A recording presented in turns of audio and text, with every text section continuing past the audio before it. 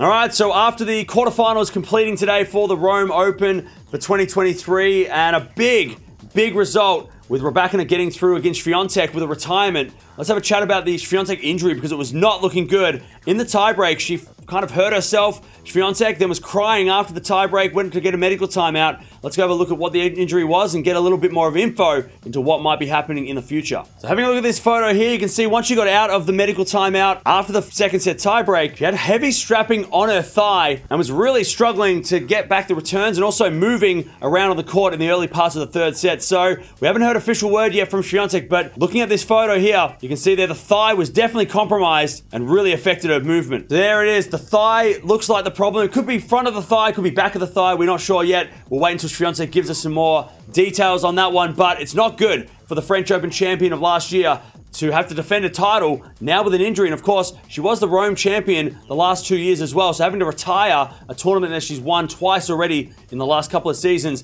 is not good. Let me know down in the comments below. How do you think Swiatek's going to go? Do you think maybe the retirement was a precautionary one because she wants to play the French Open and get ready for that and not risk getting hurt more? Or do you think she is in jeopardy of not playing the French Open? I mean, that would be such a shame. But Swiatek has to retire against Rybakina in the Rome Open.